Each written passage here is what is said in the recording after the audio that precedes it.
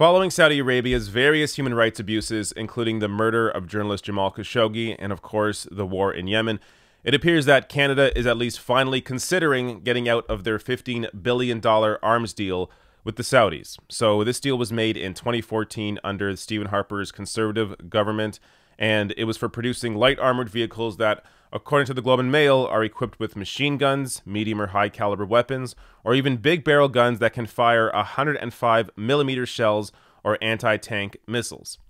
But now, Trudeau is expressing an interest to get out of this deal. Quote, "We are engaged with the export permits to try and see if there is a way of no longer exporting these vehicles to Saudi Arabia," Mr. Trudeau told CTV's Question Period Sunday. The Prime Minister's office did not offer any further comments, but noted that Mr. Trudeau also said Mr. Khashoggi's murder was unacceptable. Canada has been demanding answers from Riyadh, and the contract was first signed by the Harper government. Now, one of the big obstacles, at least according to the media, for Trudeau pulling out of this contract with the Saudis is that it would lose 3,000 jobs in London, Ontario, the jobs that are producing these light armored vehicles. But I don't care. We don't mass produce murder machines because it creates 3,000 jobs. This war in Yemen, this Saudi-led war in Yemen, has already potentially killed 85,000 children under 5 from starvation. So I don't give a fuck about these 3,000 jobs. They can go to some other contract. I don't care. We don't engage with a country that is engaging in human rights abuses, including the war in Yemen, including murdering a journalist, and including jailing people that are fighting for gender equality. This is not what Canada is. Now, the other half of this, or another part of this, is that Saudi Arabia is such an insignificant trade partner.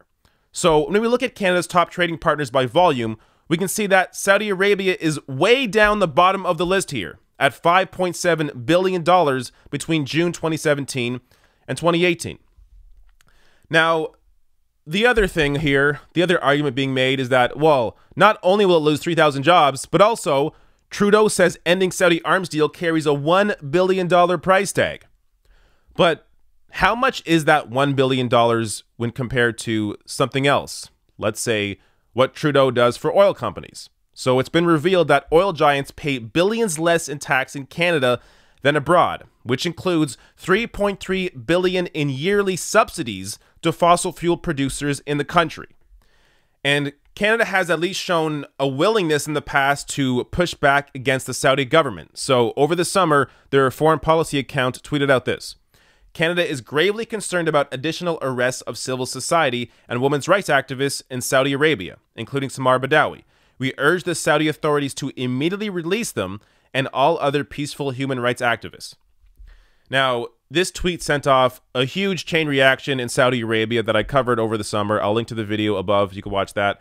But ultimately, what this shows is that Canada has at least been willing to push back against the Saudis in the past. So there's no reason why they shouldn't be able to do that now, as long as they can get over their obsession with these 3,000 jobs and the $1 billion that it may cost to pull out of this contract.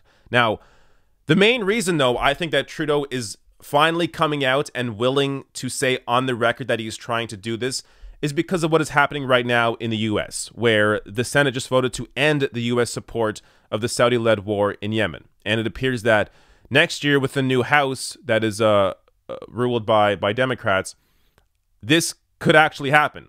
The U.S. may actually pull their support of the Saudis in their war in Yemen. So if that happens and Canada is left behind, well, I mean, the idea of the U.S. leading in terms of human rights and Canada being a follower here would really show a real failure in Trudeau's ability to lead Canada as supposedly a country that is supposed to be active in human rights across the world. So we should not be following the U.S. here. We should be leading on this.